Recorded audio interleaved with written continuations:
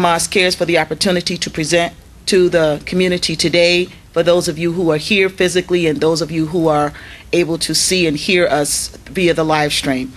Welcome all of you all to this presentation, and I pray Allah, God, that something that is said today will be helpful, that we can do something with what you are about to receive, and I may be receiving from you also, inshallah, that we can do more to try to help our children. And that is our focus today, is saving our children.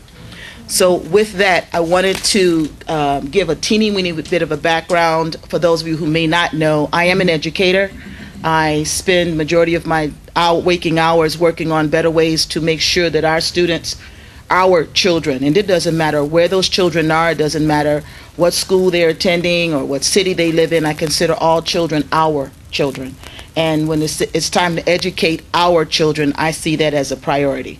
So I spend many of my waking hours working on trying to make sure that I do the best that I can, and I help others to do the best that they can.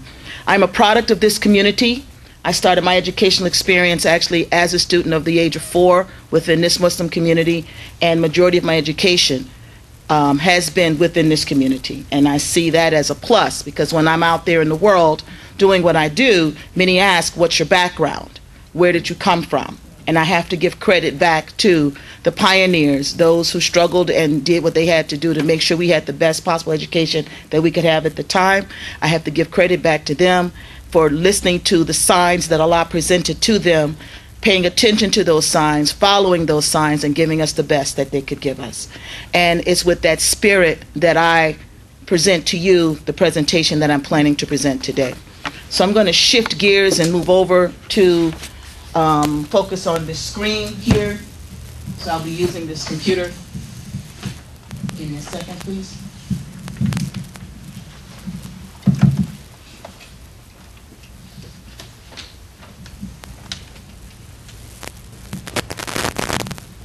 So as I mentioned, the title of this program is, of my presentation for this program is entitled Saving Our Children.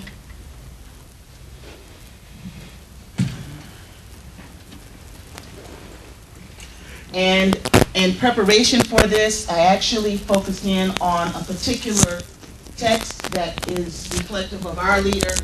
This is a new production that's been put together entitled Life, the Final Battlefield. And I'm going to be referencing this book a lot throughout the presentation. And if you don't have a copy, it's available at the Mosque Cares table, at the WDM Publications table, at the right up front. For measly $13. And I say measly because it does not represent, that price does not represent the value of the message that's in this text. And you see that with Imam Mohammed's language, with his teachings throughout his lifetime and now, and inshallah in the future. So to begin with, in order for me to talk about our children, I want to start off by saying, when I'm speaking about our children, I see life. I see life in the rarest of forms. I see life that reflects God's creation. As a parent, we can't control everything about our children, even to the day of conception. Our children are conceived when God says it's time for them to be conceived. In vitro fertilization and the other things that the fertility doctors are doing, they can't control life. So when life begins, it's God's control. He decides when we are born, when we start to grow, and He decides when our time is up. So life is something that is initiated by the Creator. And I think that's something that we need to hold very, very dearly in our minds. That God started life. God put life in the present, in our place for us to deal with, and it is Him who controls what goes on within our lives. Now, in my definition here of life, I'm using a little bit of what Imam Deen Mohammed presented in the text, the final battlefield, but I'm also using some of the lingo that you find in science. And again, my background includes education, but my primary role, the thing that pays my mortgage, is me teaching as a biology teacher. So that's basically what I do to make a living. That's not what I do to fulfill my heart, but that's what I do to make a living. But I also fulfill my heart at the same time. So one of the concepts that we have in biology is a concept called biotic. Bio means life. So if something is biotic, it's a living structure. We also have a concept in biology called abiotic. A meaning not. So if I say abio, I'm saying something's not alive. Imam Mohammed taught us that life itself reflects an interaction. And that interaction includes several key things. There's an interaction between the living and the non-living. This interaction includes the things that are alive, surviving, existing, being in place because of living and non-living things. How many of you have been inhaling today? You've been breathing, okay? You'd be blue if you weren't, okay? So that's good. That's very good. How many of you have been exhaling today? All right, hopefully it's everybody, because otherwise you're keeping poison inside your body. Now that oxygen that you're taking in is not alive. The CO2 that you're kicking out is not alive. Yet you cannot exist without it. You have to have the oxygen, you have to have the CO2. So inside of our bodies, there's this interaction. Now, what does this interaction allow to happen? Number one, it allows life to take place. And how do we define life in more scientific terms? We say life includes cells. The smallest form of life is a cell. Larger organisms in life are made up of multiple cells working together. And without a functioning cell, whatever it is not alive. Life also includes things that are able to adapt and respond to what's going on around him. Imam Deen Mohammed once mentioned about a willow tree. And he talked about how that willow tree's branches are weeping, but the trunk that willow tree is being held up by is not so flexible. But a palm tree, that palm tree will give, and it will give, and it will give. And sometimes in the storm, you'll see that palm tree bending over where the top leaves are actually kissing the ground. And it needs to do that in order for it to survive. Now, if I'm totally rigid, and I don't respond and react to the environment around me, I become like the dodo bird. Does anybody know the history of the dodo bird? It's extinct. Why am I extinct as a dodo bird? The food source that I was eating died. And I didn't have the ability to eat anything else. I didn't like the way the rest of the stuff tasted. And so my rigidity on taste caused me to starve to death. And now I am no longer here. Sometimes in our culture we say you're acting like a dodo. So this is partially because we're not making sound, rational decisions. And so the ability for us to think and reason, the ability for us to be able to respond to what's going on around us and not be so harsh and callous is part of what makes us alive. Continuing. I have to do some work. I'm responsible for doing some work. The Creator gave me the ability to store and release energy so that I could do some work. Not so that I can do some work just for me, but that I can do some work to help and contribute. And how do I get the stuff that I use to store my energy? I inhale.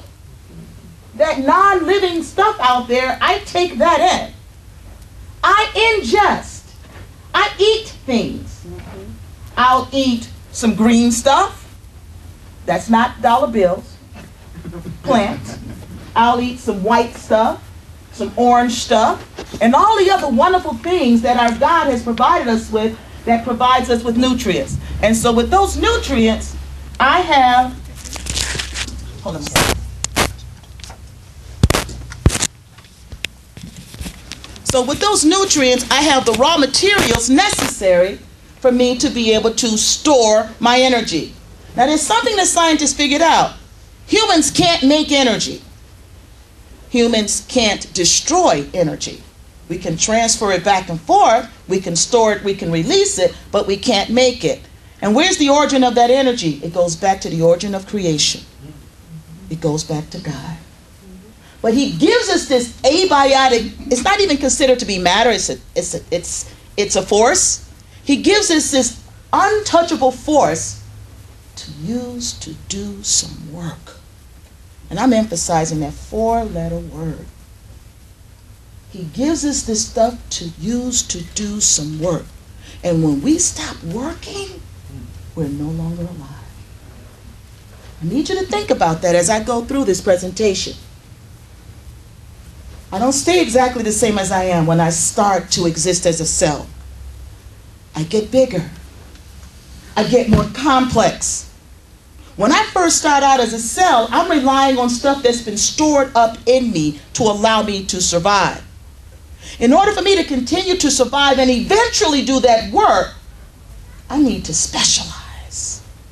I need to learn. I need to gain resources that I will be able to use to fulfill whatever my particular job is. And if I don't gain, if I don't take in, I don't use what's been given to me, then I'm not going to be a productive contributor to the environment where I live. What's a prime example of that? Cancer. Cancer reflects a cell in our body that doesn't mature. It doesn't mature. It exists inside of our body, and it starts to act like all the other cells. Oh, hey, I need some food. So it starts to eat. Hey, I need some nutrients. You got to give this up. Blood, give me. I need protein. I need other stuff. How are you contributing back? I ain't got time. I just eat, sleep, and party. Does that sound familiar? I just take and take and take, and I'm not giving anything back. And what do I do when I mature? I don't mature completely. I mature to the point where I can divide and become two cells. And now you got two of us that's just taking and taking and taking. And then we divide and become four. And we take and we take and we take. And pretty soon, the blood supply, ma'am, sir, you're anemic. There's pain because this collection of cells is engrossing nerves. And those nerves can no longer send the impulses, receive the impulses correctly, because now they're surrounded by these cells that aren't doing anything constructive. I want you to look at this not from a cellular standpoint, but from a human being standpoint. Think about people, no one in this room, because you wouldn't be here if you were. Or people listening and watching the live stream. You wouldn't be watching if you were. But I'm sure we can reflect back on people that have a cancerous nature. And that's what happens when you don't mature and find a way to give back. I'm on my topic, saving our children. I'm still sticking to my topic. As a living organism, a cell, complex organism such as a human being, we take in, we release out. We take in what's needed. We use it correctly according to the templates that's been established by the Creator. And then we release. And the stuff we release, it's not waste because it's used by something else to make the stuff that we need. So there's a cycle. The Mosque Cares, when Sister Robin came up, she talked about the green initiative and the recycling efforts that were being done. Any human being that's not concerned about the cyclic nature of our communities is a cancer, is a thorn in the existence of all of creation. Because that's part of who we are. We are recyclers. Internally, our oxygen comes from something that used the waste that we kicked out. The CO2 is, again, it's not waste for the plants and for the other autotrophs. As a cell, or the complex organism that we call humans, there is a need to have the right environment. My husband and I, we talk a lot about the cocoon and how the cocoon provides a protective barrier, covering, with all of the materials necessary for that organism to thrive in a protective environment while it gets ready to face the world. The womb of a mother, the cuddling arms of that mother once that baby is born, for humans, provides a protective place with all of the needed necessities that can come from within to allow that baby to mature so that it can face the realities of what the world presents. And if you look at nature, God does that with everything. An apple seed, the apple tree, the apple as it's growing, protecting the seeds until it can deal with the harshness of the climate. So God gives, the Creator gives all living beings a protective environment that allows it to grow to its best optimal level. Now I can grow, but I can also grow as cancer. So the growth needs to be done in a certain way, in a nurturing and providing way.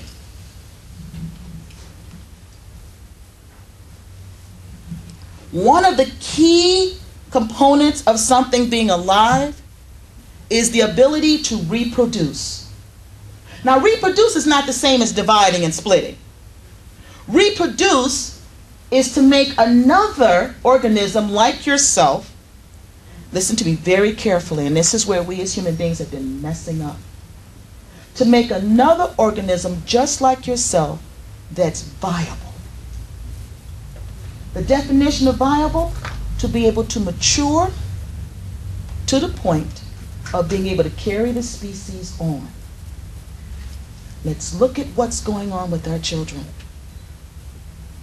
I grow up. I have this misnomer. I'm not having a family. That's for you. I'm only going to have one kid, one child. I'll let the rest of the people in the world populate. My figure is too important. I'm not giving up my money, and I'm not committing to you as a spouse because that's too much. I need my independence. Or the other side of that, oh, you going out with my friend, pow. Or you angered me.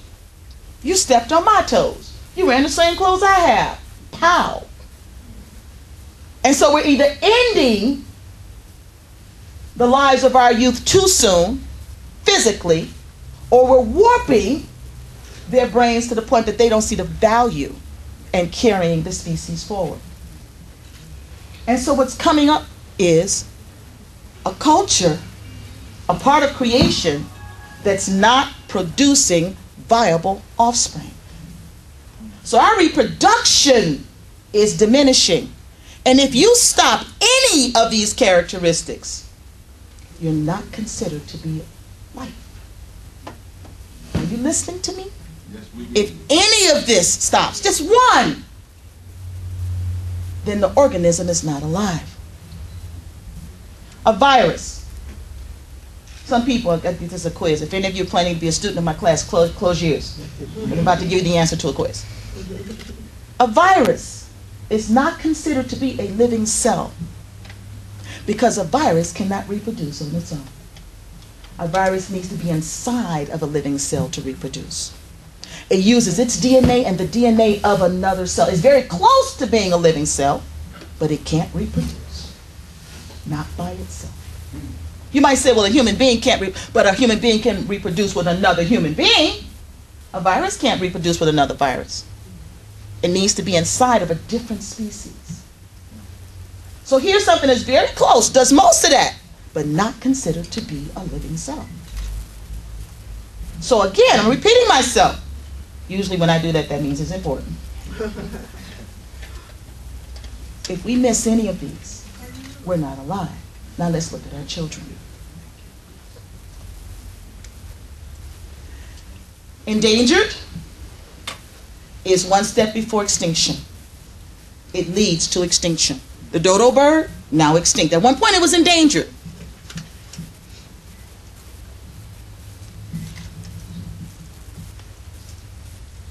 If something is not fitting in to the environment, to the culture, to the existence of whatever's happening at that time, our Creator has built in a system that allows that thing to become extinct.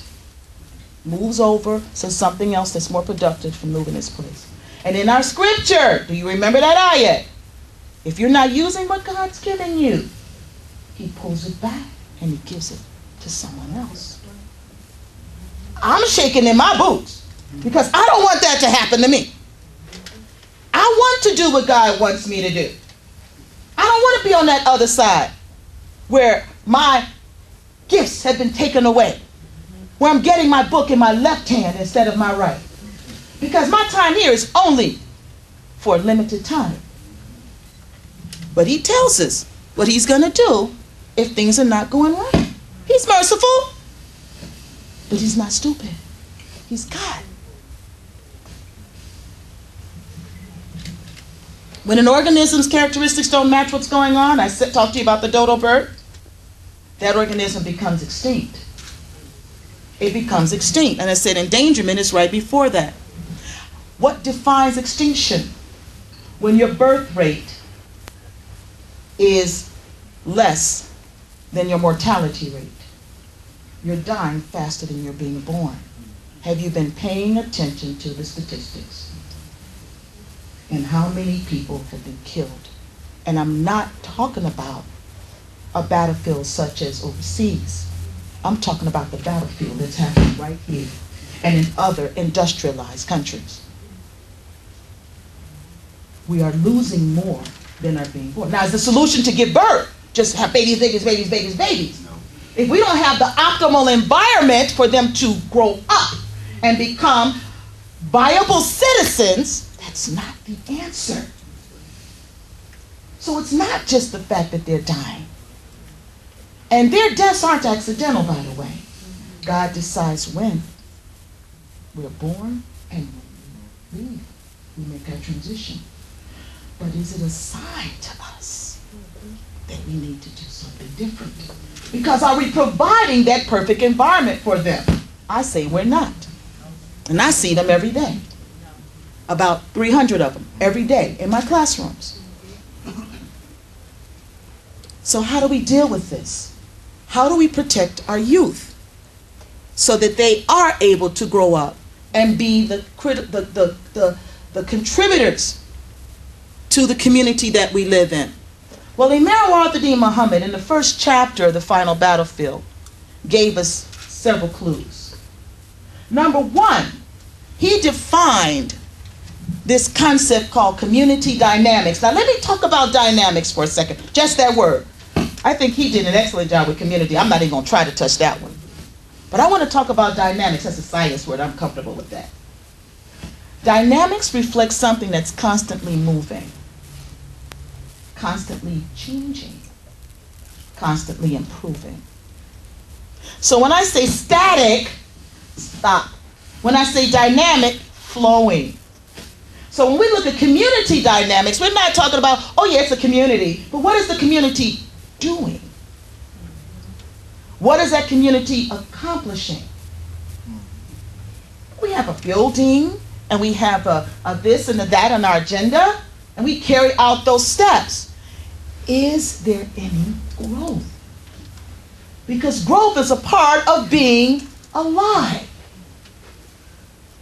Or are we doing the same thing we were doing 100 years ago? In the same way? Or can we say we have new initiatives? I'm not going to be pointing to any specific organization. But are we evolving? Are we changing? Are we keeping up with the times? Or are we just continuously doing the same thing? Day after day, month after month, Ramadan after Ramadan. What are we doing that reflects this change? Well, here's how Imam Mohammed explained how the change should be happening. Again, in the final battlefield. Number one, he defined community dynamics as a merger between an interrelationship between key components of a community. And without these pieces being there, not in isolation, I'm the politician. I don't need to talk to the economist. I don't need to talk to the educator. I'm the politician. I just need to focus on, oh, I'm sorry, it's time for you to vote for me. Excuse me, what do you mean? And that's when they step forward. Right. No, we need you every day, 24/7. Educator, we need you every day, 24/7. Health professional, we need you every day, 24/7. And don't let me leave out the artist. Right. Let me tell you something about that brain of ours. There's a little tiny organism called a C. elegans. It's a worm. So tiny you can only see it with a microscope, unless it's in large enough or large quantities. And I have students doing work with the C. elegans right now. Why do we use the C. elegans? The C. elegans is what they call a model organism. It has features, characteristics that are similar to humans, and we can do some bizarre stuff with them that we can't ethically do with a human being. And why would we want to do bizarre stuff? There's some diseases that we suffer, and the only way to get to the answers is to do those bizarre things.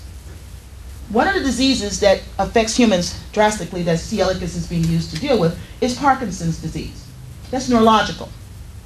We can't take the human brain and the human cells and do some of the stuff that we can do to the C. elegans, because everybody's like, oh, we're going to lock you up. That's cruel. Shouldn't be doing that. But in order for us to, again, see some of the answers, some of the things that are there so we can get to the answers, we have to do some of these weird things. The C. elegans' nerves mimic ours. Basically, it's a long strand that has projections projecting off of the head end and then some smaller projections branching off of the tail end. And what scientists have discovered is that those connectors, initially they don't connect. So here I've got the tail of one and the head of the other. And they come close, those projections come close. And when a message is going from one nerve cell to another, it jumps across that connector, that connecting space. We call it a synapse. Yeah, some people are saying that. We call it a synapse. Now, when I am doing certain things that stimulates my brain, who would have thought? Stimulate the brain. We've got it. Why do we have to stimulate it? When I'm doing certain things that stimulates the brain, the nerve cells grow little small extensions from the extensions. And they eventually connect to other cells. So now the space I have to jump over is not so big. I narrowed down the space of the synapse. Why is that an issue? I've been messing up with my diet a little bit. I really love that salt on my French fries, and I gotta have my ketchup. So in the salt, there's this molecule called sodium. Well, sodium is necessary for the nerves to do what they do. If my sodium intake is too great or too little, I'm not eating any salt, not touching it. It can go either way. My nerve impulses are not correct. Any of you ever have twitching in different parts of the body? You feel your muscle twitching? Cramp? Charlie horse? Have you ever asked your doctor what you should do about it? Eat a banana. Potassium. Another element from our body that allows our nerves to do what they do. So if I've got those extra extensions, I mean, yes, I do have to worry about my potassium and my sodium, but I don't have to worry as much, because now the chances of a misfire, of the message getting distorted, is minimized. Mental illness. Many times the doctors give you pills or liquids. Those pills or liquids make the synapse chemistry perfect for that message to jump across.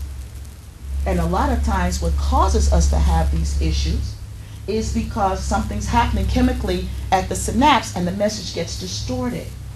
You should be happy right now. I just gave you $1 million. Oh, I got to pay IRS. Okay, but you got the rest of the money. That thought process is not normal. Most people would be smiling. Now, where am I investing this so to continue to grow? But some people will say, and share it with your children. Some people would, like panic. The doctor said that's a sign of depression. Well, why am I depressed? My synapse is not chemically balanced. So if I got greater connections, the chances of my synapse interfering is not so great. But let's shift that back to the children. That's the focus of today. And many of them have issues that are not being diagnosed until it's too late. Not too late, but until later. So please pay attention to the signs, including in our children. But anyway, so I'm an artist, and I'm creating things. I'm not just duplicating. I'm not just playing this score or painting this particular thing by numbers. I'm actually creating. Every single time I start creating, my mind is thinking outside of the box. And every time I think outside of the box, I am extending my projections, my extensions. I'm problem solving. Oh, what am I wearing to school today? I don't have a choice. I got to wear a uniform. But let me be in a culture where I don't have to wear that uniform. I have to choose. Okay, morally, I can't wear this because, that's too short or not, not appropriate. I can't wear that. I can't wear this because I worked yesterday. I can't wear this because it's not that time of the year. Those decisions that I have to make causes my brain to make extensions. Should I eat this or that? Well, what's in the refrigerator? What's in the store? What's on sale? I told my husband this morning and I'm embarrassed. I said, buy whatever's on sale. I should have said, no, let's look at the nutritional value and what have we had lately. I was in a hurry. So yes, we do that. Okay? But do we do it every day? Is this the way we make choices every day? What's in front of me, that's what I will choose. We're not making those extra connections. And audience, it kind of slows down at the age of 25. So those of us who are a little over 25, just a little bit.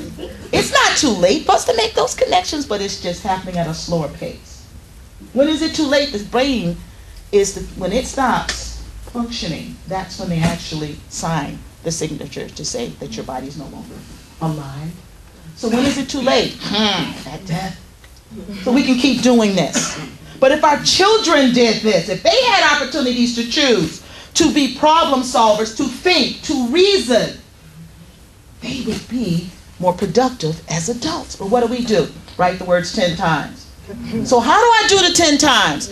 If the word is apple, A, P, P, P, P, P, P, P. I don't do A, P, P, L, E. I go A. How's that teaching me how to spell? It's not. It's not.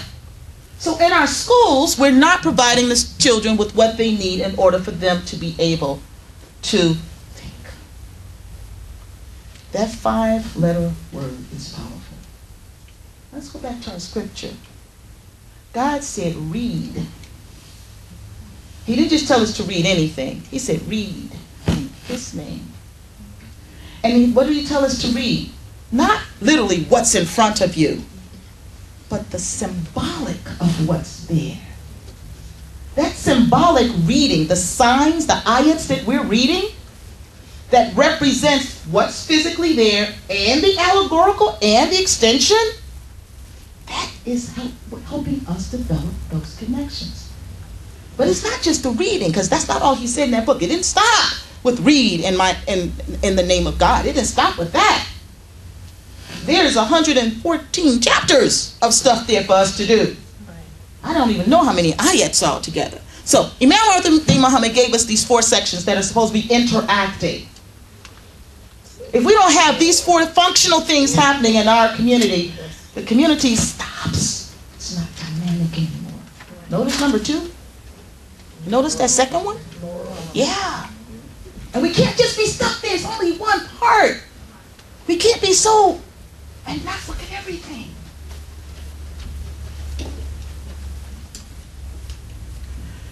He also mentioned in the final battlefield this idea of the herd and rising above the herd. Teaching our children to exist in a status quo-like environment is not the solution. So what are you going to do? I'm going to go to school. I'm going to get my 8th grade diploma, and then I'm going to get my high school diploma, and I'm going to college, and I'm going to corporate America.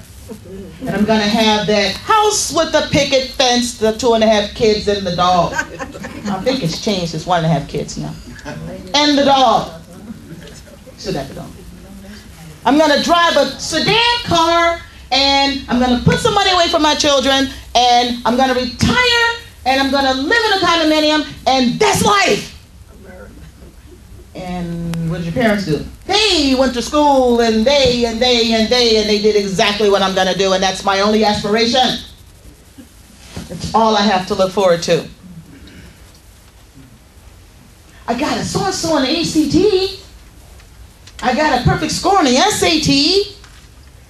I took the graduate record exam. I got into grad school. I took the LSAT. I got into law school. I took the MCAT. Alphabets.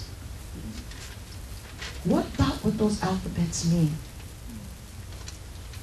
Are we teaching the children what going to school really is about? It's not about you getting your 9 to 5. A career and a job are not always synonymous. Right. Who are you? Well, my name is, and I'm so-and-so's child. Who are you? What makes you tick? I want you to draw a picture exactly like this. I want you to write I had a teacher, colleague of mine, time to solve a math problem. Red line. Top of the paper. Names up there. Underneath the name, red line. And then come down the middle of the sheet with a white line. I mean a red line, another red line, excuse me, on a white sheet of paper. And the problem was written on this side, and the answers were written on this side. And if you didn't do it that way, the teacher didn't accept your paper. Irregardless of what you put on the paper. The format was so rigid, excuse me, you seeing what I'm doing here? The format was so rigid that the children were stuck in a rut of having to do it a certain way. My daughter told me later, I'll say this off of the live stream. I'm not going to do that publicly. Remind me, local people, I have something to share with you. I'm not going to do it now. Okay. But we have to be careful to make sure, okay, yes, got 54 minutes. So we have to make sure, okay, we have to make sure that what we're giving our children, I'm using that 5-letter word again, allows them to think, including in how they present to us. Well, I only have one way of giving my test. It's convenient for me. But is it convenient for the child? Now, I'm hoping you all are taking in everything I've said. I'm not off the topic yet. I can go there, though. So Allah created us to think, and that's what separates us from the C. elegans. That's what separates us from our dogs, our cats, our fish. That's what separates us from bacteria, is our ability to think. And doesn't he tell us how he gave us an understanding, the names of things, that even the jinn don't know? That even the jinn don't know. So we have a special talent, but we have to use it and teach our children how to use it. So in the final battlefield, Imam Deen Mohammed talked about a concept, evolution, and I'm about to change with this is ending this particular introduction. Evolution reflects change, and evolution is built into creation. We see it, not us specifically, but Americans. There are those in America who see evolution as a dirty word. Oh no, it's against religion. But evolution is built into creation. And when you see the variety that's out there in creation, things that no longer exist, those that are now newer, when you see the variety, you see the beauty in God's creation, because every single time DNA separates so that it can do its job. It's designed to stay together to keep its code protected. But when it's time for the DNA to do its job, it splits apart and becomes two separate halves. And every single time it separates, it's vulnerable to mutations. And some of those mutations are natural mutations. And that's what gives us evolution. And some of those mutations are caused by the environment, and that can also be natural. But some of them are man-made. We call that genetic engineering. And we've messed up. I'm going back to the definition of life, just in case anybody's thinking, oh yeah, man's good, man-made life. Dolly couldn't reproduce. Are you hearing me? Dolly could not reproduce. One of the genetically engineered animals, she couldn't reproduce. So was she alive by the definition? No. So did man make life? No. I'm just putting it out there. Something to think about. All right, another thing that Imam Deen Mohammed said in the final battlefield, again, $13, the Deen publication table. Wonderful text. Text, notice I said text. Some of us might get it as an easy read. I'll just get something to read at night. No. there's a chance for you to grow in that book. And every single thing that he represented, and everything that God put here for us, there's room for us to grow. One of those characteristics of living organisms. All right, so he also said how we've got a lot of myths out here, and how being educated, and I'm purposely not using that word there that starts with an S right now, I'll go back to that in a minute, but being educated, to be able to think, helps to dispel myths. And there's a little bit of truth in some of these things that people connect myths to, because they need an answer and God gives them the answer, but they don't understand that answer, so they put a mythical explanation to it. But when you look at the myth itself, there's nothing there.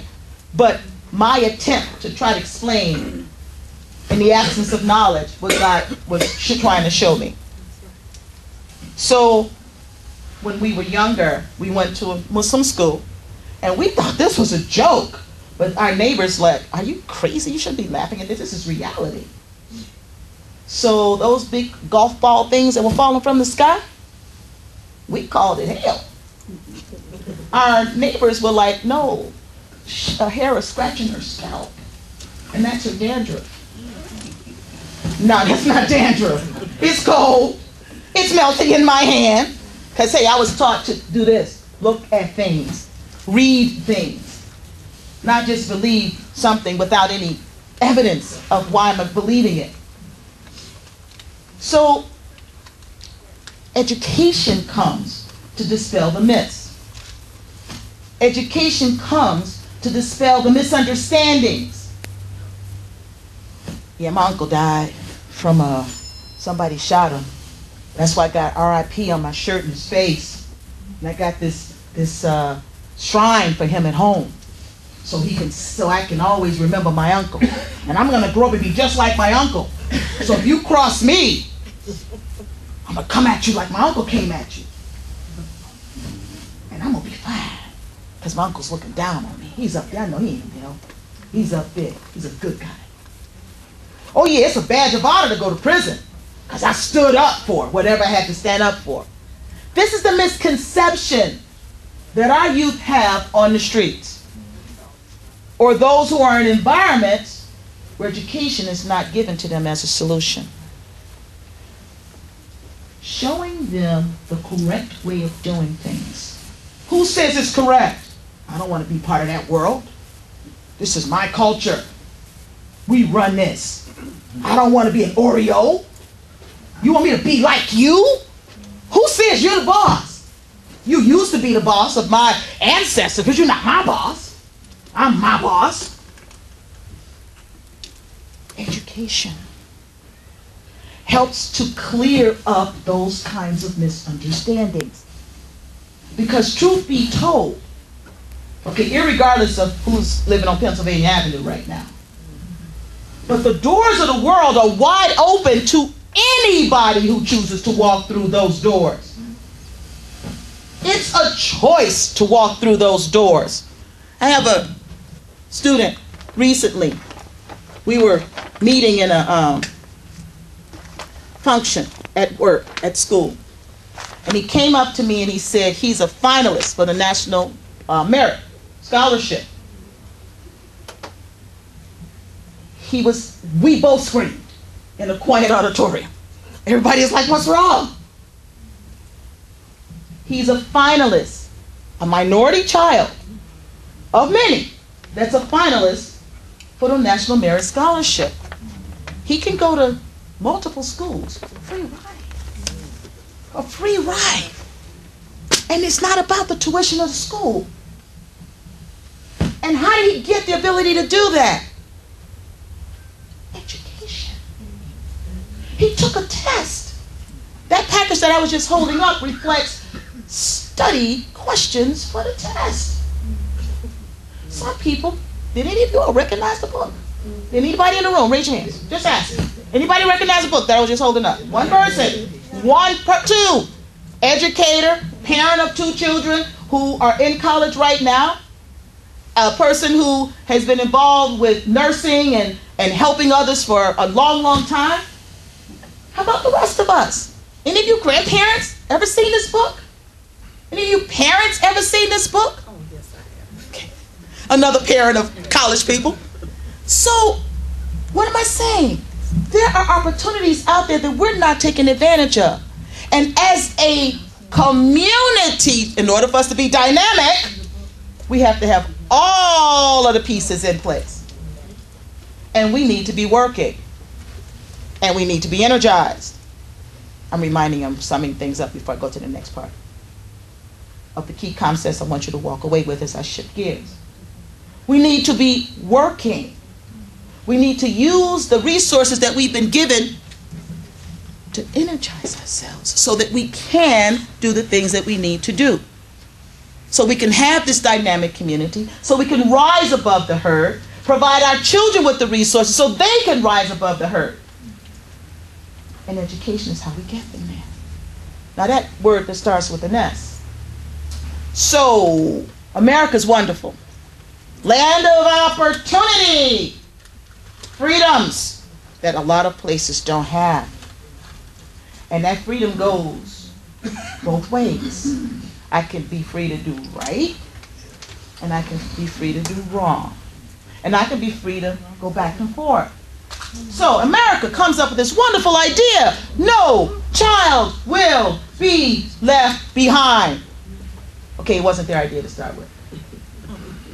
Education was critical in the days of Prophet Muhammad. He even granted people freedoms because of education. Okay, I'm just putting it out there. Even at that time, women were not being educated. Oh, no, no, no.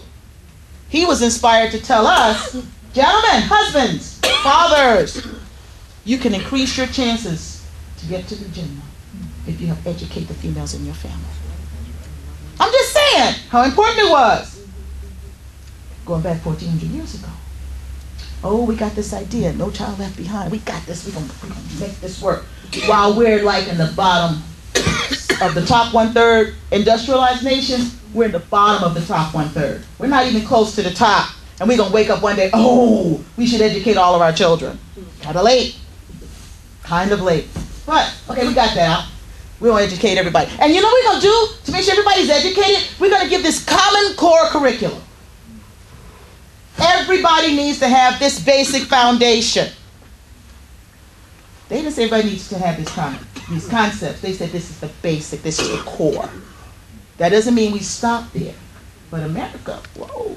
Some of us, not all of us, some of us have this misnomer. I'm just going to do the basics. I work 8 hours. That's 7 hours, 59 minutes, and 59 and a half seconds, because it takes me half a second to punch out. That's how long I'm going to work. Not 1 second over. So we just do enough to get by. Oh, Muslims don't do that. Oh, no, no, no. Our book tells us excellence all the way. You don't do anything unless you seek to perfect it. But America doesn't have that understanding. So, Common Core curriculum. Oh, by the way, states, we're not going to give you any money unless you design your own test. And you give that test. You can choose what the test is. And you give that test, and your children in your state have to pass that test. Or we don't give you the federal money that the taxpayers give. Okay, that we take from the taxpayers, I'm sorry. That we take from the taxpayers to cover education. And so Illinois chose to use this test called the Park exam. Don't ask me what that alphabet soup stands for, I'm sorry. I don't know. But I've seen the questions. And that whole thing of T-H-I-N-K is embedded everywhere in that test, but we're not teaching the children to do that 5-letter activity. Why? Because I said so. Stop asking why. You're being insubordinate. What? Don't ask me why. I'm the authority in the classroom. You do what I tell you to do. And so we're creating these non-thinkers. Then we give them this test. And you know what my particular school district is doing? We're fighting the test. We think it's wrong to say that you're going to hold my professional rating and my job security to the children passing this test. I just said to you the test is full of thinking. And we don't want that test given. I'll be like, yes, Because it gives the children the foundation. I got proof because they're going to pass this test that they can think, because I know that's what they need to survive. And the Common Core curriculum includes how many subjects?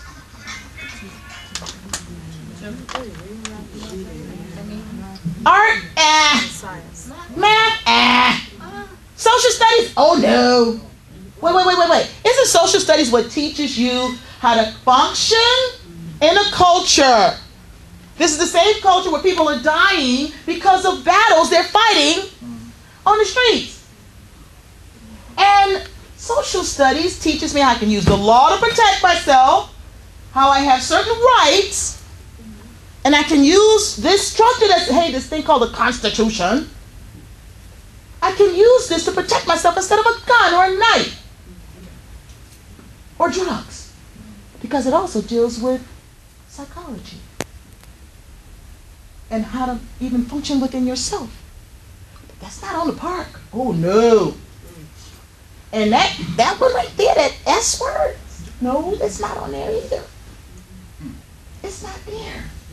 So what do? I'm in an at-risk school.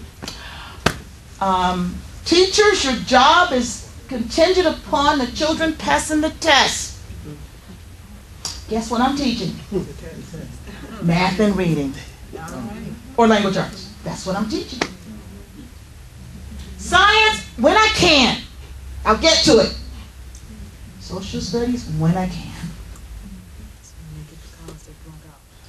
Not even college, because when they get to high school, they start flunking out. Because in high school, we don't do the park.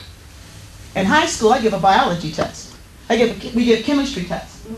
We give physics tests. We don't give the park exam. The park exam is for the elementary school children. And on the flip side of that, I happen to be a science department chairperson, and we're bringing in 2 new classes to give a special diploma to our graduates. Advanced placement is a program that's been put in place by this organization called the College Board. College Board basically writes the ACT exam, college entrance exam. And the AP classes that we're going to be promoting, one is a seminar class on how to write research papers, that word over there, science. And one is a class on doing research before you graduate. And you need the science. Now, if you walk in there and you came from an elementary school that didn't have science as part of their, okay, you can say it's there, but are you really teaching it? But they don't actually teach science, and you walking into our school, there's no chance in Hades that you're going to have a chance to take those 2 classes. None. The elite will get it. And where do the elite go to school? They go to school in places where the park exam exists, but they make sure they're teaching the children not just what they need for that, but for functioning outside of that test. Because guess what? The parents are saying, excuse me, principal, you're going to do what? The grandparents are, one parent actually came in, I want to see your course description. It wasn't even his child. It was a grandchild of his that could be coming to our school. I want you to email me your course description. He wants to make sure as a grandfather that the school is giving his child what they need. Are you hearing me? This is our future. This is our future. Before I was a parent, I was an aunt. Before I was a parent, I was a cousin. I was a sibling of younger brothers and sisters.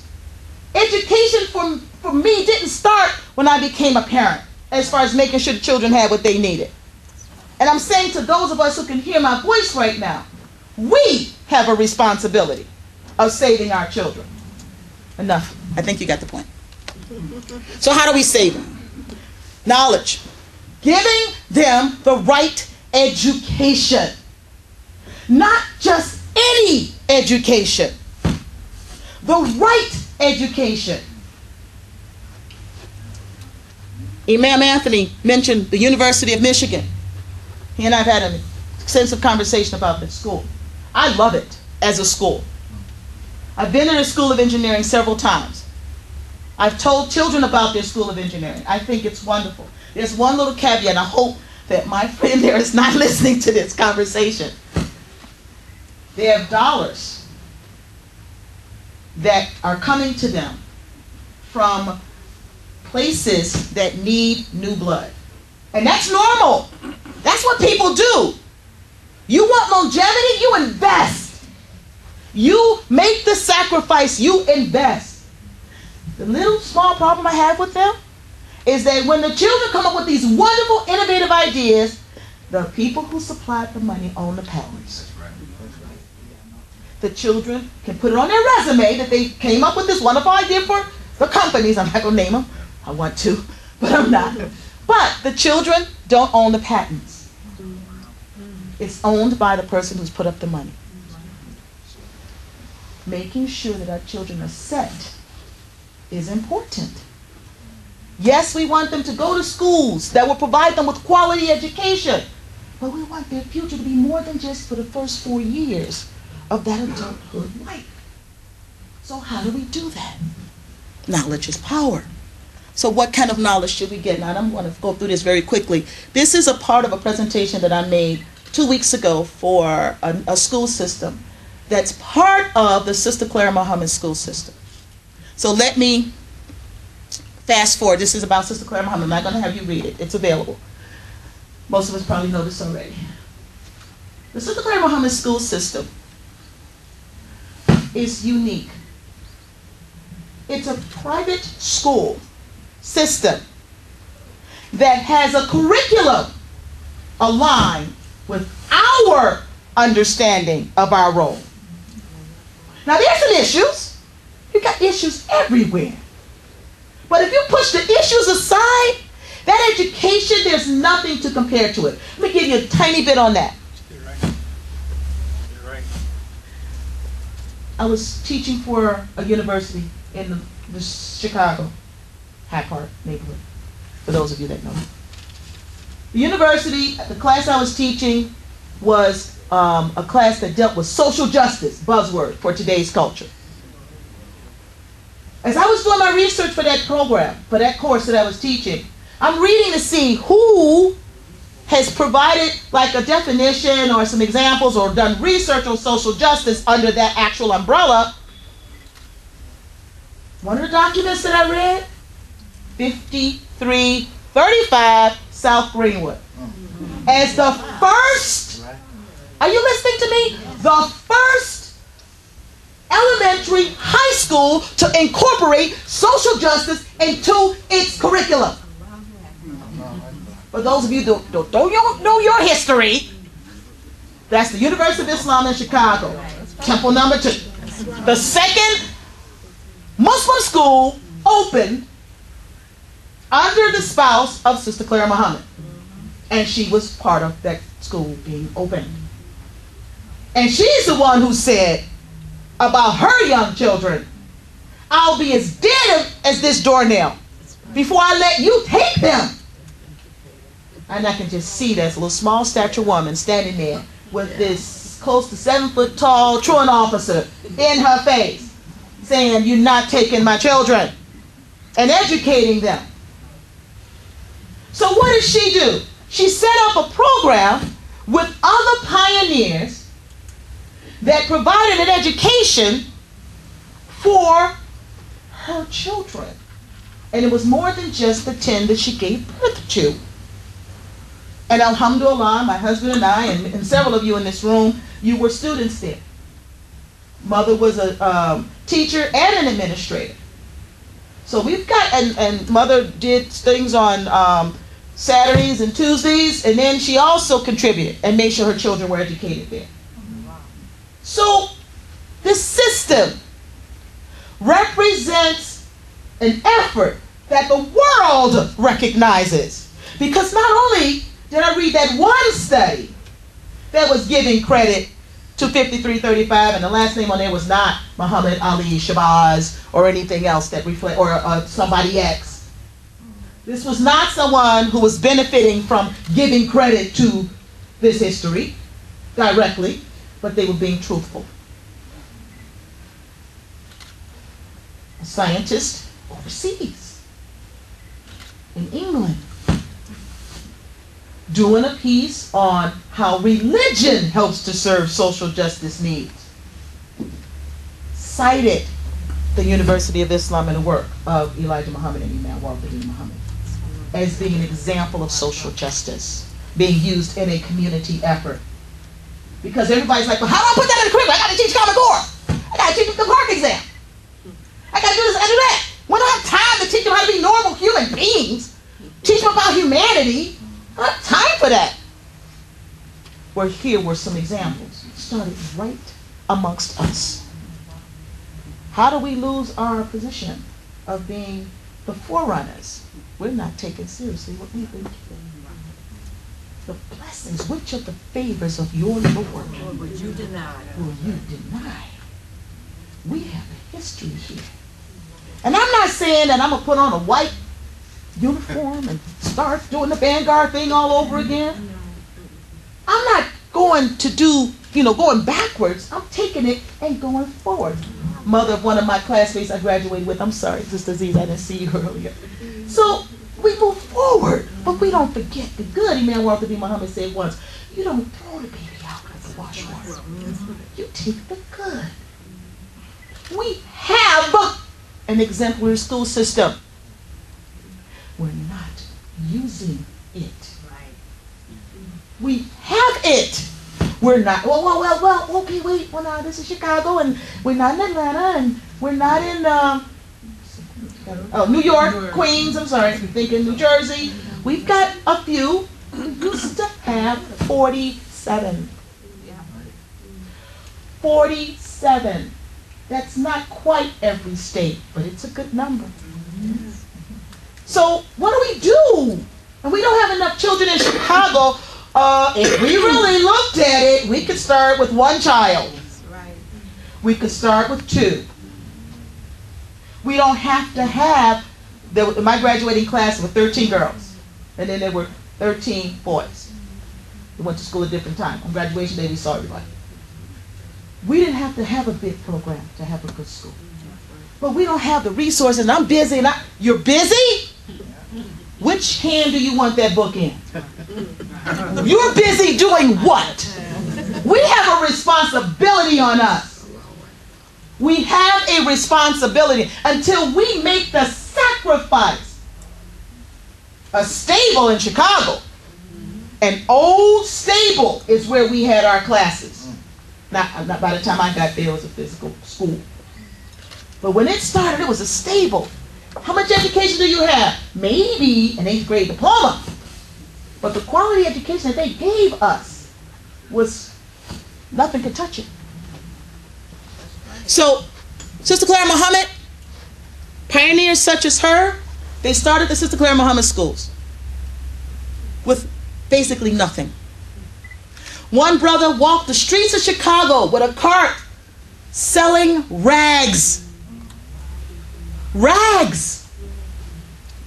To make money to donate for that school to exist. What am I saying to us? Where are our priorities? Don't you dare complain about that child who broke the window of your car. If you haven't been doing anything to get that child educated, because that's the key. Don't you dare complain if you're not doing what you can to make sure that they have an education. So what can you do? I'm going to sell a particular program right now. This is one example, but it's doable today. And what did I do? My youngest is a grad student in college. I don't need an elementary school for my children or for my a high school for them. But I have grandchildren. I have grandchildren. My granddaughter is enrolled in this school. She's enrolled in this school. And her grandmother is paying for it. Until my daughter sees the value of it. And she's being very frugal with her money. Somebody taught her that. I don't know who. I have another daughter that's an accountant. I think she taught her. But, because I'm spending my money. I'm sorry. I think this is worthwhile investment. So the new Medina School is established online. Not only is the computer good for YouTube videos, I'm going to talk about that in a second. We've got some powerful tools out there. We just have to embrace them correctly and use them. But the computer is also able to give our children an Islamic education, even if it's only one child. Now, how do I do that? I'm not the teacher. I don't have a teaching education. I don't know how to do this. Neither does Sister Clara Muhammad. But wait a minute now. Things have changed. Because actually in my school, I'm teaching this device called the Arduino. Anybody know what an Arduino is? Raspberry Pi. Somebody, I was in another meeting and I said that somebody said it's something sweet with some fruit. No. It's a handheld microprocessor computer. And I'm teaching young children how to use this to design ways to control things. Turn the lights on and off, start your car. One child is actually, I don't think I'll be violating her ability to get a patent, because I'm not going to tell you how she's doing it. She's taking a bike and she's designing something so she can put on that bike. So if a person who's partially paralyzed is riding the bike and they are off balance and they can't quickly react by turning the handlebars, the bike will turn the handlebars for them. And she's using the Arduino to do that. What grade level? What grade level? When she started, she was an 8th grader.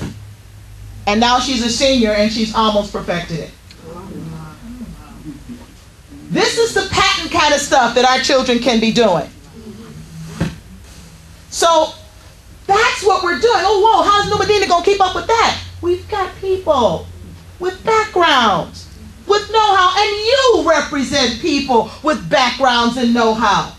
Because the curriculum can be typed online, sent to the school board, and then they can develop the lessons based off of your talents and your skills. Are you hearing me? What is my job? I have a person who does blah, blah, blah. I'm going to pick on David for a minute. David is in construction. David builds things. He repairs things. David has math concepts that allows him to do the math required to do the drawings. David has business sense, so there's an economic piece to his math skills. And David knows what materials go where and how to choose this and choose that. David could present some key concepts: business development, business sustainability, the drawings themselves. I have a student right now trying to figure out how to use a computer-assisted drawing program. I don't want to put them on a computer to do the program because I want them to, first of all, understand drawings. What the heck is 2D versus 3D? David's skills with doing blueprints and whatnot can help me teach that child. What does David have to do? David types up some of the key concepts that's involved in doing drawings. And he sends them to me. I make the lessons. I'm the one with the educational background. But I don't have the background in drafting, for example. I have another talent. I have another skill.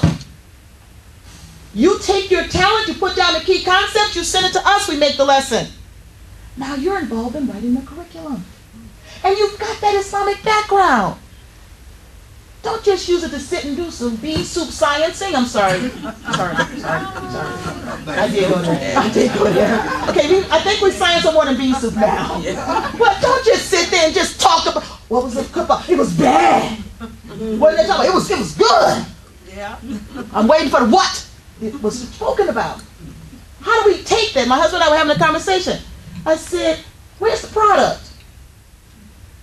From the 2 hours you were sitting there, not my husband, I'm not picking on him. No, this is not for him. This is conversation we were having. But for the 2 hours that we're sitting somewhere, what product do we have for 2 hours? What do we walk away with and what do we do with that? What's tangible that we can walk away with and say, this was worth my time? Because, hey, you don't have time. So what are you doing with the time you have? And where's the product from that?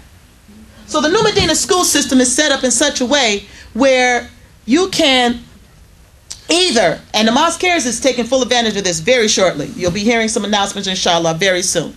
You can either start your own full running school using this particular curriculum as a replacement for the textbooks. as a way to compensate for the fact that you don't have teachers for every single subject for every single grade. Because when I was at the University of Islam, there was at least 1 year I can remember where 2 grades were in one room. And we had to, the teacher had to split themselves up between one grade and another at given moments. And I'm doing it right now in my class. I got a senior class and a group of 8th graders all at the same time. And I'm in a CPS, a Chicago Public School. So this curriculum allows you to address one group while you focus in on the other, and then you switch places. And it's done virtually. Well, we can't afford computers. It's something called the Chicago Public Library. Children can go to the library and do some of this work because those computers are free. And they're refurbished computers. The computers that I'm using for the students that I'm working with, not with my job, but outside of my job, I have a club. And it was mentioned earlier that we were here yesterday as part of the first Sunday weekend, offering science experiences for the children. The computers that I'm using, Imam helped me get. Discounts that he has access to. They're refurbished. Children don't care. They just want to be able to access what they need to access. It's not pretty. It doesn't have an Apple symbol. Oh, I'm sorry, Apple. It doesn't have a symbol on it. They don't care. It's not a snap together this and that. These children don't. They just want to learn.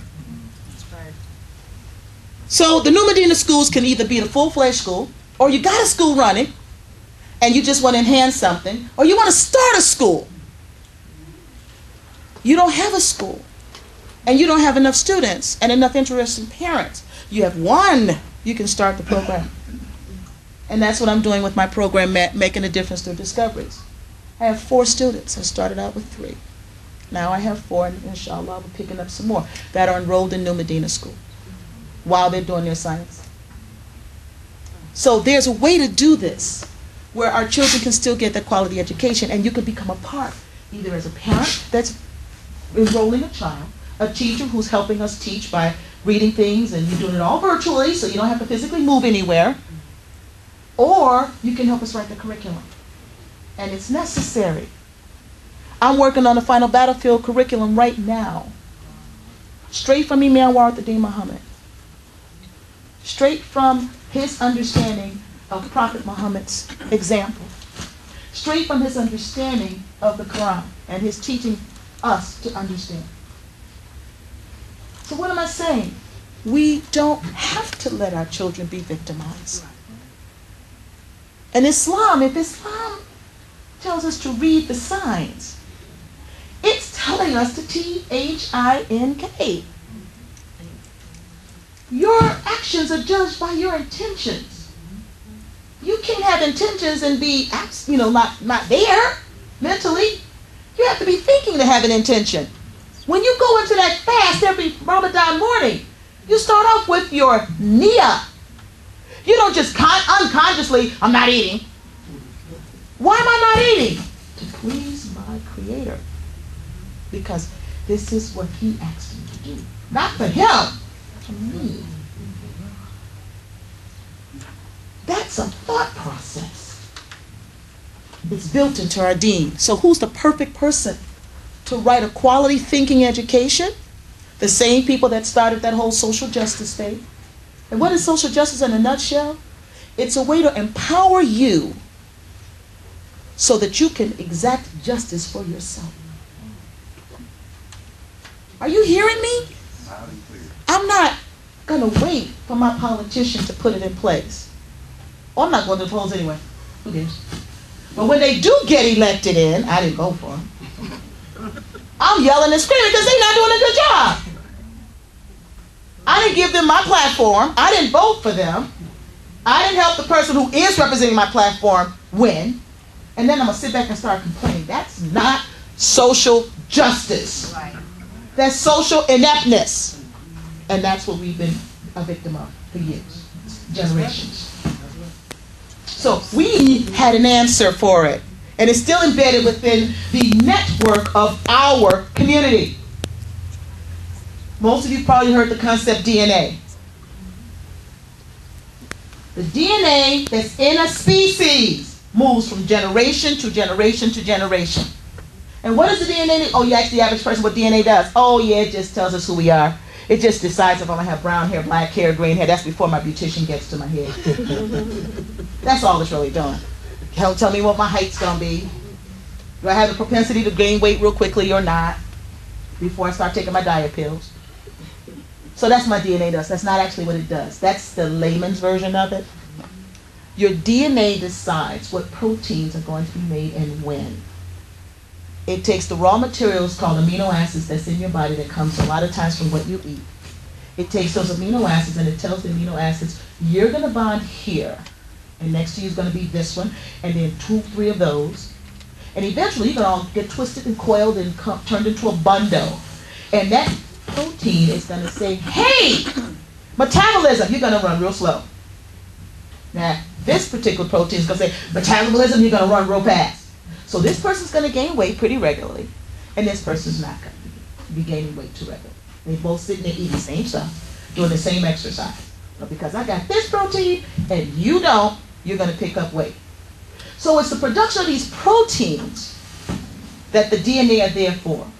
And as because I'm alive and viable, I'm reproducing, I'm putting forth offspring, I'm passing that genetic pattern on from offspring to offspring to offspring. Now, here comes a child. Child comes into a community. Community established on certain principles. The principles that the community established upon are the community's DNA. They're the things that determine what the community is going to do. And the DNA should transfer from generation to generation to generation. So what we had pre-slavery, because guess what? We were created by a creator. We didn't start to exist with slavery. What we had pre-slavery, what allowed us to survive during slavery, after slavery, we went through Jim Crow. We went through Depression, Jim Crow, and this industrialization stuff that happened before that. We went through all of that. And then we got emancipated along the way. Then the civil rights era came in and there were some laws put in place that said Jim Crow can't happen. And then we got to this point of equal opportunity, equal pay. A Hawaiian in the White House. We don't say he's black. Some of us, we don't know. He's not black enough. A Hawaiian in the White House. He's still American. Right. And he still has African American ancestry. I'm sorry, people. Right. That's right. What now is the reason our children can't survive? We went through all of this. Does anybody know how one of the most precious gems in the world is made? A diamond. Yeah. Pressure. Pressure! Extreme pressure! We been through it. Genetically. Our children have the DNA of a culture that's been through extreme pressure. Our children are diamonds. Are you hearing me? Yeah. That's right. And no one's keeping them back. Us, and parents and grandparents, neighbors, relatives, friends of the family. Because any other culture would see that diamond as a heart shape. And we're scared of our kids. We're afraid of them. We let them do stuff around us. That's right. We don't stop them. We let them be, oh, somebody else will get them. That one's destined for prison. Right. That one's not going to survive. And we let them just go. We've got some solutions. We have some solutions. Let's say this again. How can you help? I'm speeding this up. If you want to know more about all of this, we've got this. That's the curriculum. I'm sorry. We've got all these classes. This is high school. And that's the AP offerings are there. We've got Islamic studies is becoming more and more prevalent with people who are helping us with writing the curriculum. That's why we need more of those of you that have been studying the Imam's words, that can hear my voice. We need you. We need you. Your khutbah can become a lesson. All you have to do is give it to us in digital form. That's the easiest way for it to happen and the quickest. Your Arabic class can become a lesson that's virtually available. Now, if you need money for this, this is real. We can talk, but we're not looking for people that's trying to sell. We're looking at people. I'm not saying that you shouldn't be trying to sell. I'm not saying that. If that's what you got to do, you got to do it. My mortgage company would be really happy if I was getting paid for all of this. No, maybe they wouldn't, because I'd be paying my mortgage off faster. Less interest for them. But sometimes it's about the sacrifice. Now, Imam Anthony was talking about the experience in Lansing, and alhamdulillah, my husband and I was able to experience that. Thank you. Alhamdulillah. And I was one of the ones who got there really late. It was supposed to be there a little earlier. We were celebrating our honeymoon. Oh, not honeymoon. It was a honeymoon, but it was our anniversary. And we got caught up in the colors of Michigan. I'm sorry. It was just nature talking to us. I forgot now when I brought it up. Oh, after we left Lansing, we left the Islamic Center where they invited us to help to celebrate with the Eid. We left there. We drove to Battle Creek. Anybody been to Battle Creek? Okay, a few people. There's a monument in Battle Creek. Sojourner Truth. I was just going because I just had never been to Battle Creek. I wanted to see Tony Tiger. When I heard that, I'm like, I'm not going to bypass this place. And my husband and I were both in tears, and I'm not going to tell you why. You need to go there yourself. We go to Washington, we see Lincoln's Monument, we see, go to Battle Creek. And then go to Washington too, because Martin Luther King has a monument. And I'm not saying this because they're black. I'm saying this because of what they stood for. What they stood for. Go see what she had to say and what she did. Maybe it'll spark some fire in some of us. All right, this is an example of what a lesson looks like. This is not the lesson itself, but the purple part, that's an example of what a lesson, what the curriculum looks like. It's not the full lesson, and I can get this for you if you want to see more. We actually have a website. I have some cards up here representing the school itself. And one of the things that we have available is information on where you can email us, you can call us, and then you can go to our website and see a little bit more about what classes and all of that we have to offer. But yeah, if you want, I'll hang around a good while after this meeting if anybody wants to talk to me directly. Thank you. So this is an example. They see a screen, they see some things color-coded to match their grade level. The young children need a lot more stimulation. They need things to be isolated, maybe some larger print.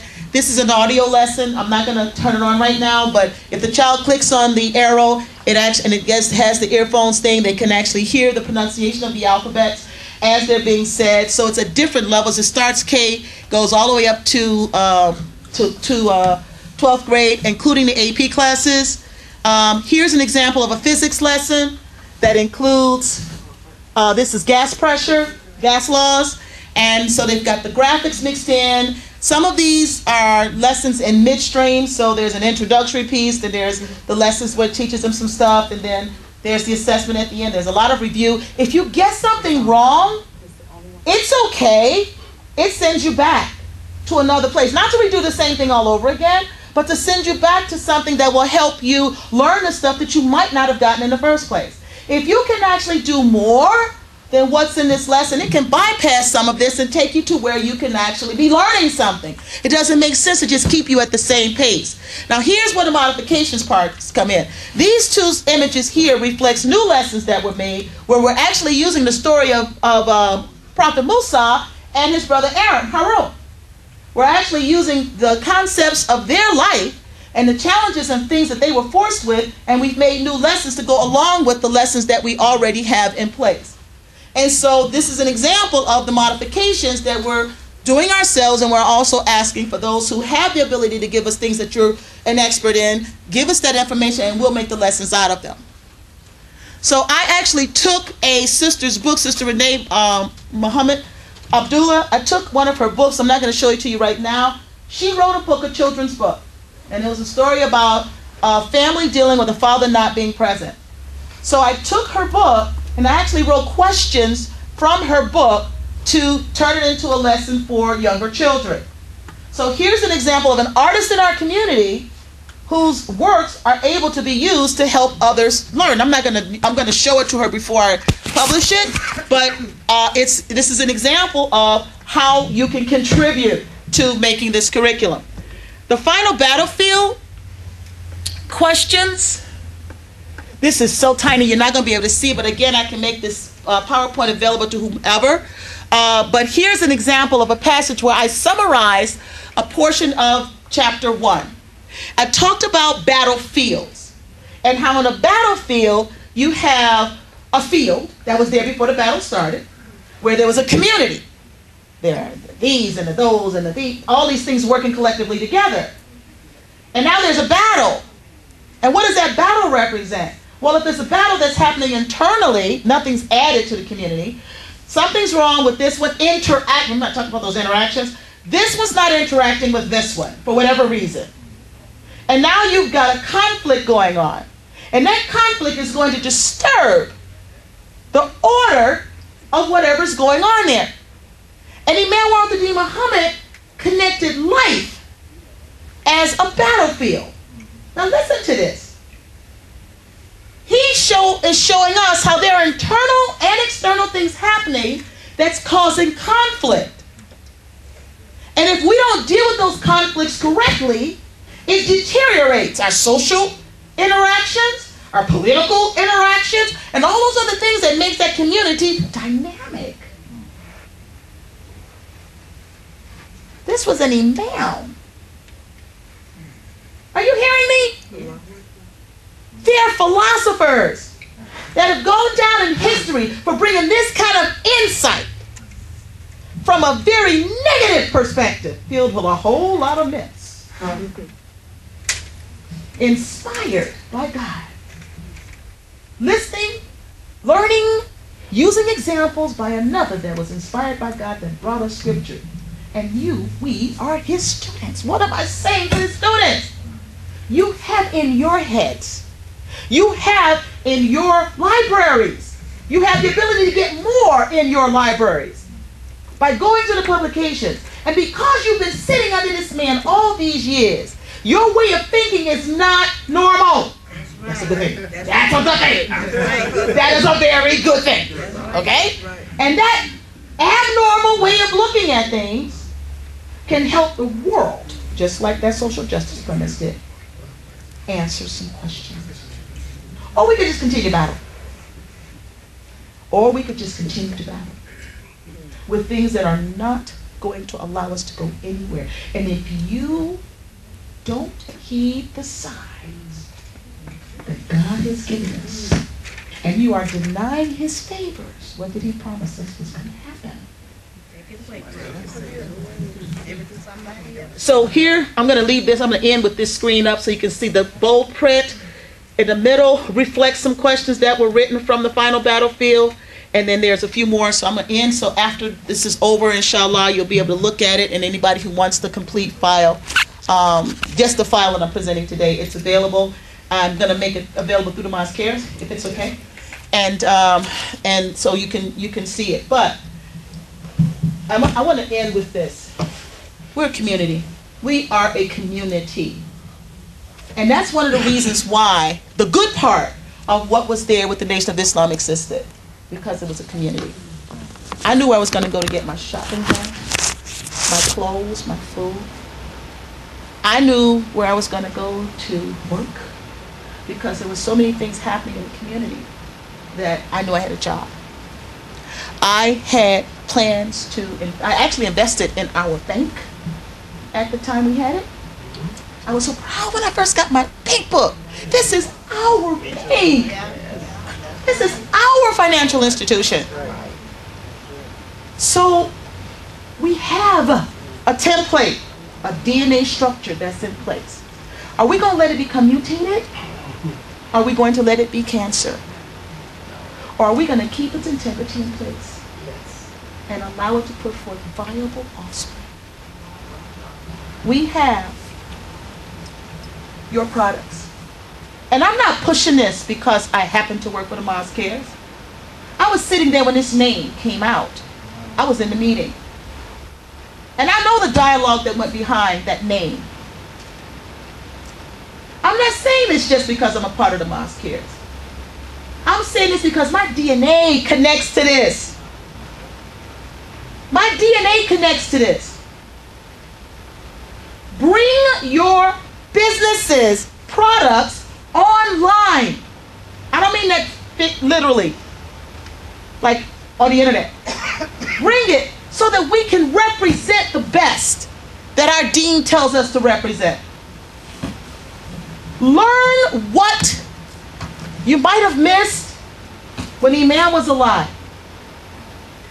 Refresh your memory with what you learned when he was alive, so that you can become a productive component of this dynamic community.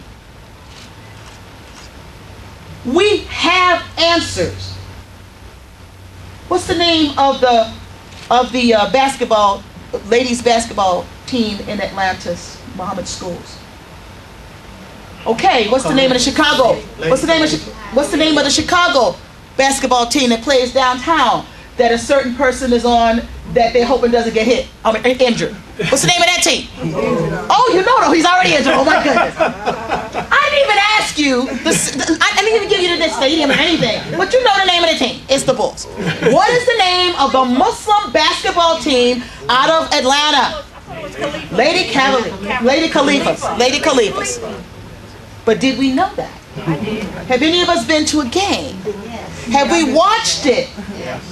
Or are we so busy doing other stuff? So we have a history. We have a legacy that we can give to our children. Let's give it to them. One more thing, my time is ending. It's actually up on the live stream. But Islamic education doesn't stop with high school. We have a Muslim college in Chicago with two members of our community teaching there. Two Muslim educators teaching there from our community. Now, there's a lot of other people there too. And I'm not taking anything away from them. But we have a voice of Imam Deen Mohammed in an Islamic college. Unfortunately, this is not online. Those people who are looking for some college classes to take just because you want to audit the classes, you want to actually get some credit, here's the information. Now, one more thing, and then I'm going to end. Actually, the thing is off, so I can tell you what I was going to tell you with the other thing. No. Not yet? Okay. Still on last Okay, I'll be nice.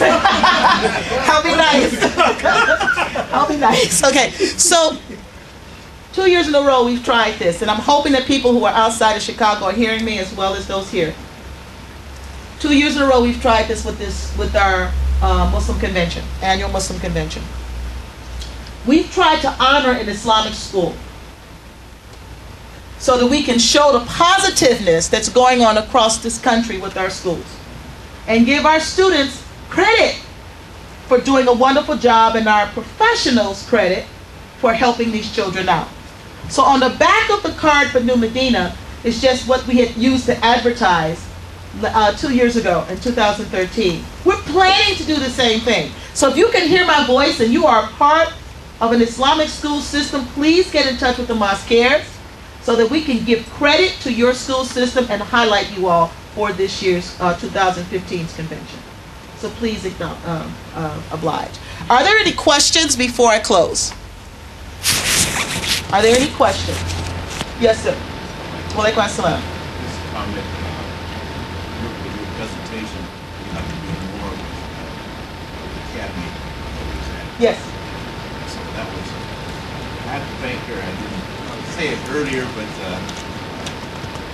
Lynne was there and very dynamic and very well received, so we want to bring her back and also more.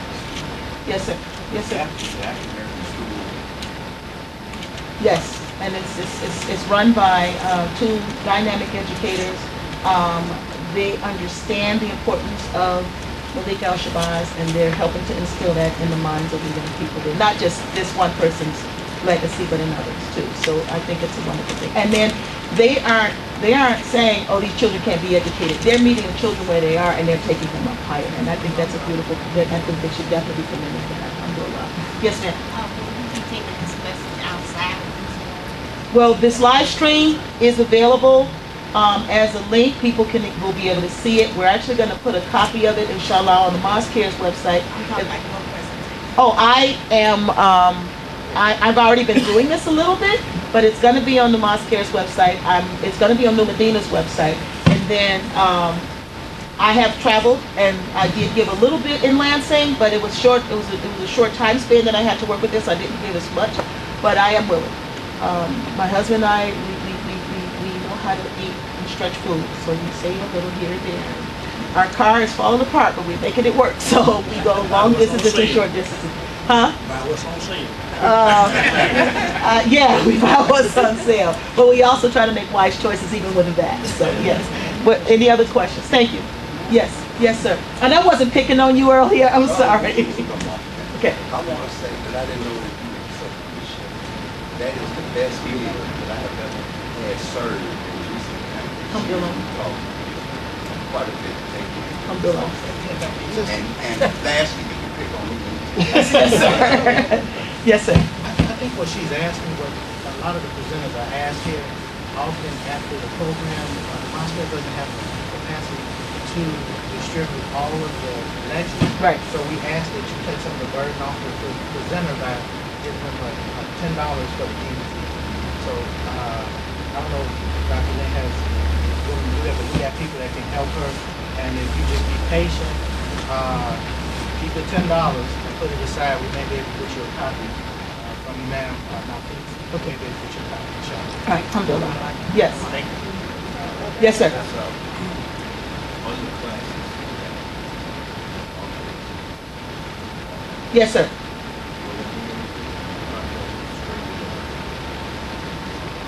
So our classes, we can do video classes.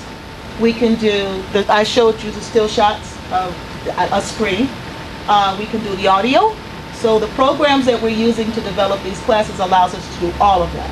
And so a lot of what I do with my club, Making a Difference Through Discoveries, my husband videotapes me, and we're trying to find the right way. We've got a way to get it online, but we're trying to find a way where it doesn't, it's not so hard for it to start. I mean, it's dragging.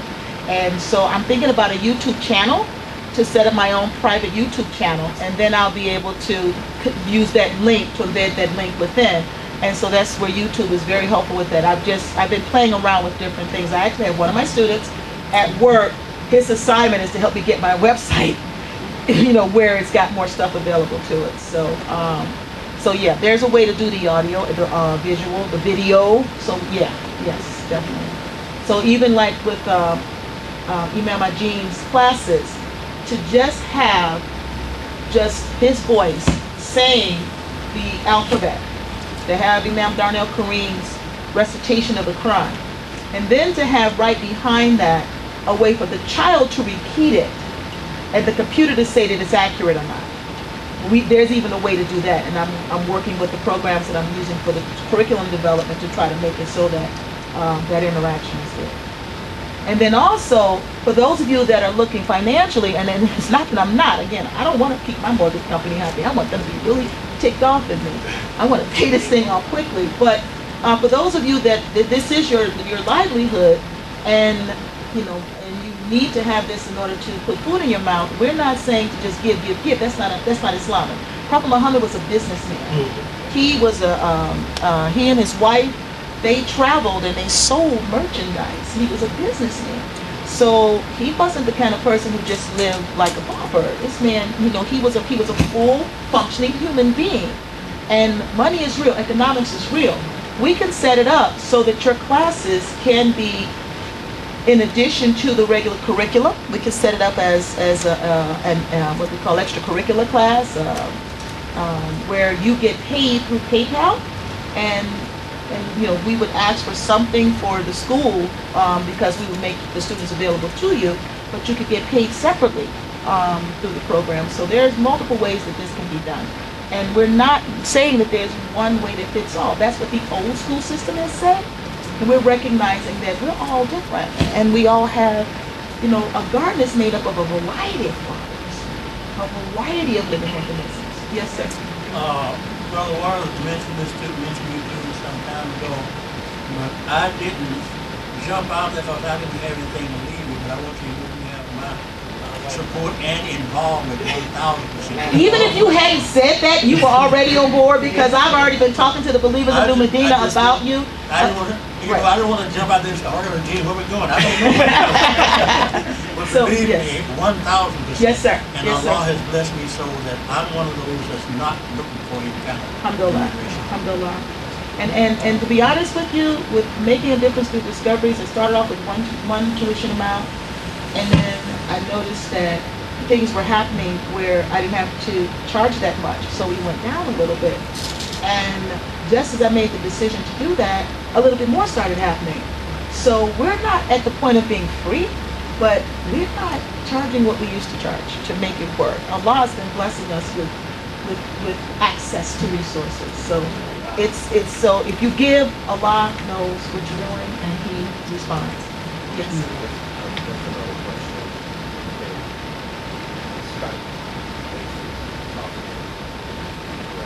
Okay. Skype, it's slow. It's not as quick to respond. We found WebEx to be better. Yes. This live stream is an option, but live stream is one directional. If I'm not mistaken, the WebEx allows both ways. So, and you can see the screen. You can see each other's faces. You can respond via email. You can talk through the phone. There are multiple ways. So we've been toying around with different internet-based programs, but we're trying before we launch any of those classes, we want to make sure that there's a smooth flow. So that's what I'm troubleshooting actually. A lot of what you've seen me, or that you'll see in this PowerPoint, reflects stuff that I've done in my classes where I have 500, 300 something students, close to 500 depending on the year. And so I'm testing things out with them, which is a larger audience than most of us will see in a Claire Muhammad school at any given moment.